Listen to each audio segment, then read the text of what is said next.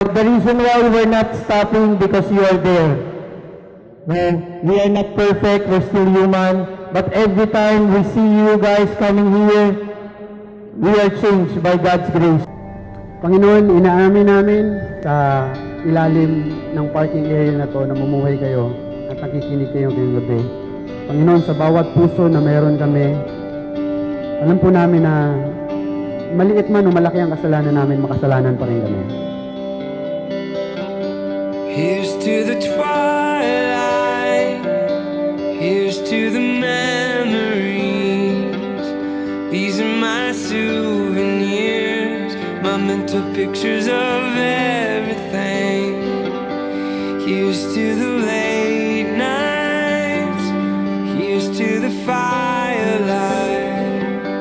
These are my souvenirs, my souvenirs. I close my eyes and go back in time. I can see you smiling, you're so alive. We were so young, we had no fear. We were so young, we had no idea that life was just happening.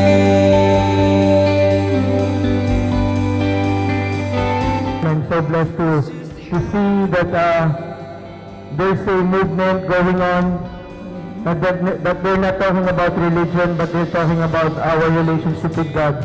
And I see that being a skateboardist, you know, na kahit bata pa tayo, teenagers or young adults, we have a better purpose in life. The memory of a lifetime. We were wide-eyed with everything, everything around us. We were enlightened by everything, everything. So I close my eyes and go back in time. I can see you smiling, you're so alive. I close my eyes and go back in time. You were just a child then, and so was I. We were so young, we had no fear. We were so young, we had no idea that nothing lasts forever.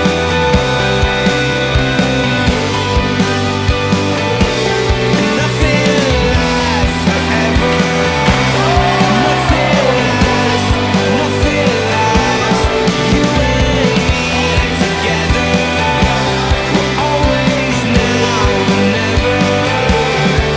Can you hear me? Dahil sa kasalanan natin, malayo tayo sa Panginoon. Pero ang Panginoon may plano para sa atin. Ito, sapagkat batid kong lubos ang mga plano ko para sa inyo. So, alam daw niya ng Panginoon kung ano ang plano niya para sa iyo. Mga planong hindi ninyo ikasasama, kundi para sa inyong ikakabuti. Ayan, sabi niya, ito'y mga plano na magdudulot sa inyo ng kinabukasan at punong-puno ng pag-asa. Back in time, I can see you smiling, you're so alive. I close my eyes and go back in time. You were wide-eyed, you were wide-eyed. We were so young, we had no fear. We were so young, we had just begun. Pag nahiwalay ka kay Jesus, boring ang buhay. Kung ito, ang Panginoon mo nandito, pag nahiwalay ka dito, pag lumipad ka, nahiwalay ka, anong mangyari sa'yo? Sa Tagalog, plakda ka, di ba? Plakda ka, babagsak ka.